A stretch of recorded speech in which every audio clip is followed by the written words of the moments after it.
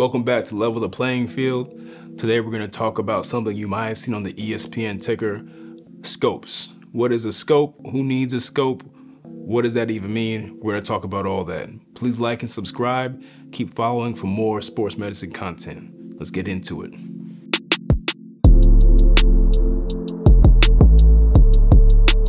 So, a lot of times you'll see on ESPN, whatever sports network you look at, people talk about, an athlete injured their knee, injured their hip, their shoulder, and they needed a scope. And I get a lot of questions from patients like, what is a scope? What does that mean? So that's a short term for arthroscopy, all right? Arthroscopy refers to minimally invasive surgery. And the reason why it's called arthroscopy, that scope part, as you might think, is almost like a telescope, right? It's a camera. It's a camera. So what we're doing is taking a tiny little camera about the size of a pencil, right? And we're entering whatever joint we're talking about through tiny little incisions. And that lets us do our work minimally invasive. So a scope is not a scope is not a scope. A scope is really the tool that we use, and then the surgery may vary based on what that person needs, okay? And so scopes are interesting things, right? Because if you think about your joints, like your knee joint, it's kind of a closed space. It's a closed space. So you may think, well, there's not a lot of room to just be putting a pencil-sized object in this joint. How does this work? So most times when we're doing a scope on a joint, we're actually filling that joint with fluid to make it larger for us to work around and move around safely inside. And so a lot of times after a scope of any kind, like the knee or what have you, right? You'll actually have your knee feel more swollen after surgery. And patients will ask me, well, why is my knee so swollen? And that's because we had to actually fill your knee with fluid so that we could put the camera in and actually do any work. Right now, we do everything we can to drain the fluid at the end, but some of it hangs in there, and it takes a few weeks, in some cases even months, for that swelling to go completely away, but it does go away. So when we're doing a scope, an arthroscopy or an arthroscopic surgery, we're filling that knee with sterile, usually saline, which is basically salt water, to make it big enough to move around in there safely. Now, like I said earlier, a scope is not a scope is not a scope, right? A lot of surgeries are done with arthroscopes or arthroscopic, but they're different in nature. So in the knee, again, we'll use that as an example, right? You'll see some people have meniscus surgery. That meniscus is like a shock pad inside of your knee, and it gets torn in some cases. Sometimes it gets torn from playing sports. You have a quick injury, you get hit by somebody, you twist your knee the wrong way, and that meniscus, that shock pad gets torn. Some people tear their meniscus just from over the course of life. It takes little injuries over the course of their day-to-day, and then one day is the final straw, it pops and then it's gone, right? So it can be a quick injury, it can be an injury over time.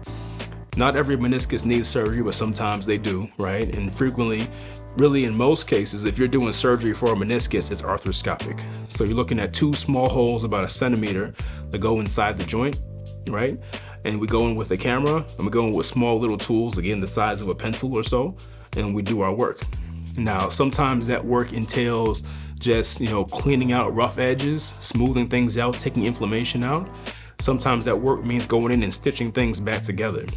And our technology has really gotten so good, we can do a lot of things in there through those tiny little incisions. We can stitch things all the way back together in ways you wouldn't imagine through these small little holes. So as you might imagine, right, if one person has a surgery where we don't do quite as much, we just have to clean out some stuff, right? Or if someone has a surgery we have to do a lot of stitching things back together, there's gonna be a difference in how they feel afterwards. If I have to do a lot of stitching and basically like put your whole meniscus back together, you're gonna feel that for longer. And your recovery after surgery is gonna be longer too. And so that's why I say, two people might have two similar looking incisions, but have a completely different pathway.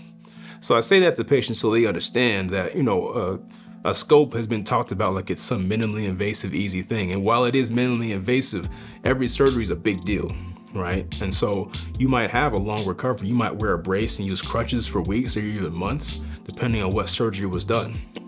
And then you take something like an ACL. An ACL surgery is kind of like a hybrid situation. So in an ACL surgery, we're having to usually do the small incisions for the camera so we can look inside the joint and do our work. But usually we have to take tissue from elsewhere to make a new ACL. And so we end up having to make kind of a bigger incision for that part of things.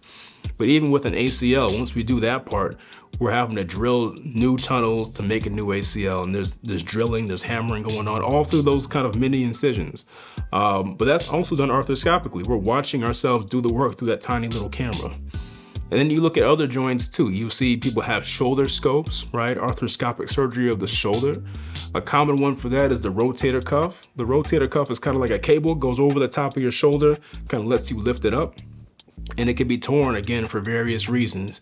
It can be torn if you fall and dislocate your shoulder. It could be torn just kind of over time. People who maybe do a lot of manual lifting over time will get little injuries that build up, and then one day it'll just go, right? And suddenly they have trouble lifting their arm up. They have trouble sleeping. And so the same thing happens there. That's arthroscopic in most cases. We go in with tiny little holes.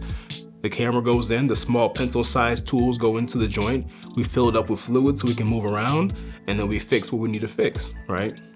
Same thing with the hip. We can do the same sort of thing in the hip. Hip arthroscopy is actually probably the fastest growing part of sports medicine. And the hip is a little bit special in that it's probably the tightest joint you have, tightest big joint at least.